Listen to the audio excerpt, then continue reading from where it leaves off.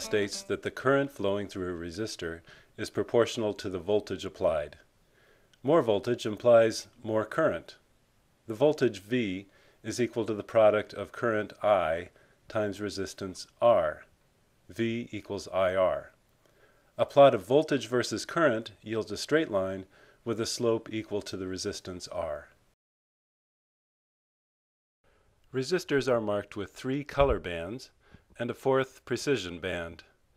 Each of the 3 color bands represents a digit from 0 through 9, with black representing 0, brown representing 1, then the rainbow of colors, Roy G. Biv, ending with gray and white representing 8 and 9 respectively.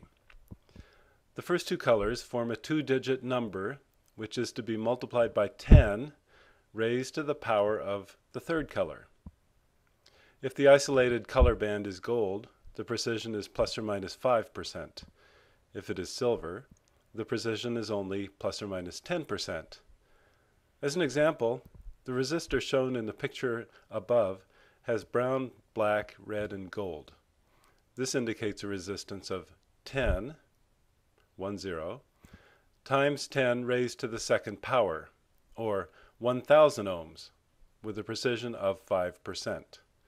Since resistors are not very accurately made, we should always use measured values for analysis purposes.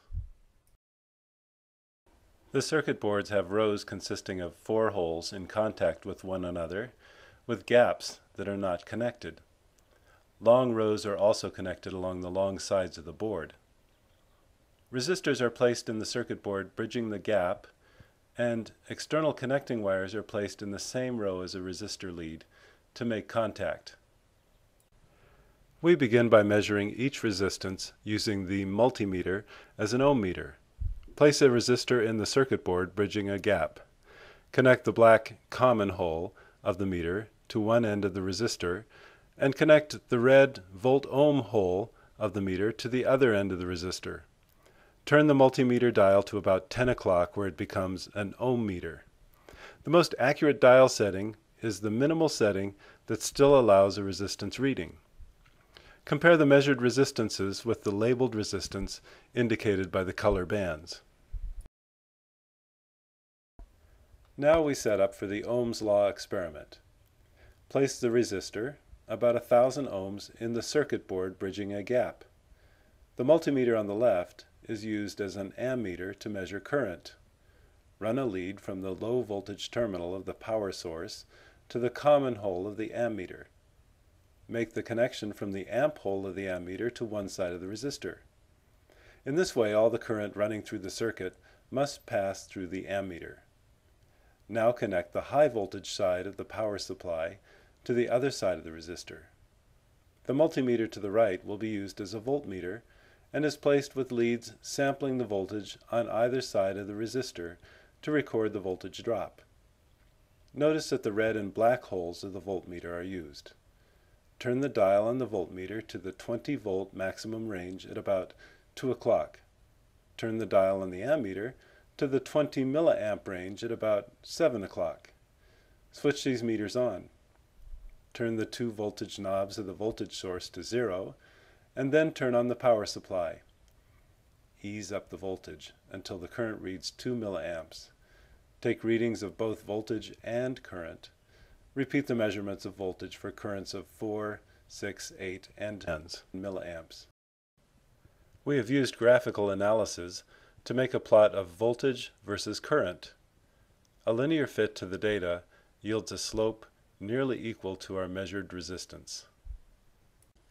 The strategy in this next section is to keep the voltage fixed at 10 volts and substitute different values of resistance to see what current results. A graph of current versus the inverse of R should be a straight line with a slope equal to the constant 10 volts. Turn the voltage to precisely 10 volts and measure the current. Then swap resistors, keep the voltage at 10 volts, and measure the new current. Make a plot of I versus the inverse of R. Make certain that you use the measured values of resistance, not the color band value, which could be very inaccurate. Here the slope is found to be 10, and the correlation coefficient is very close to 1.0. A device such as a water heater is attached to a well-known voltage source, say 110 volts or 220 volts. Thus, by measuring the resistance of the device, we can use V squared over R to determine the electrical power usage, the energy consumption of the device over time, and the cost of its operation.